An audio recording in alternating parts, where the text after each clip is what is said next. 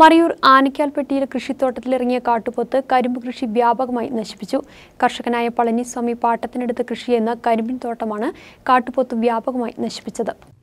മറയൂർ ആനക്കാൽപ്പെട്ടിയിൽ കൃഷിത്തോട്ടത്തിൽ ഇറങ്ങിയ കാട്ടുപോത്ത് കരിമ്പ് കൃഷി വ്യാപകമായി നശിപ്പിച്ചതായാണ് പരാതി. കർഷകനായ പളനിസ്വാമി പാട്ടത്തിനെടുത്ത് ചെയ്യുന്ന കരിമ്പ് കൃഷിയാണ് കാട്ടുപോത്ത് വ്യാപകമായി നശിപ്പിച്ചത്. പ്രദേശത്ത് കാട്ടുപന്നിയുടെ ശല്യം അതിരൂക്ഷമായ സാഹചര്യത്തിൽ കൃഷിത്തോട്ടത്തിനു ചുറ്റും പന്നി കയറാതിരിക്കാൻ 2 അടി ഉയരത്തിൽ കമ്പിവേലി നിർമ്മിച്ചിട്ടുണ്ട്. ഇതോടെ ഒരു പരിധിവരെ തോട്ടത്തിനുള്ളിൽ പന്നി കയറാതെ തടയാൻ കഴിഞ്ഞു. എന്നാൽ ഇപ്പോൾ ഈ വേലി ചാടിയാണ് കാട്ടുപോത്ത് കരിമ്പ് തിന്നും ചവിട്ടി നശിപ്പിച്ചിരിക്കുന്നത്. പളനിസ്വാമിക്ക് സ്വന്തം ഭൂമിയില്ലാത്ത സാഹചര്യത്തിൽ വർഷങ്ങളായി പാട്ടത്തിനെടുത്ത സ്ഥലത്താണ് കൃഷി ചെയ്തു വരുന്നത്. പന്നിശല്യത്തിനു പുറമെ തുടർച്ചയായി കാട്ടുപോത്ത് ശല്യവുമുണ്ടായാൽ വൻ സാമ്പത്തിക നഷ്ടമുണ്ടാകും. വനാതിർത്തിയിൽ കമ്പിവേലി നിർമ്മിച്ച് കാട്ടുപോത്തിനെ തടയുന്നതിനുള്ള നടപടി സ്വീകരിക്കണമെന്നാണ് പ്രദേശത്തെ കർഷകർ ആവശ്യപ്പെടുന്നത്.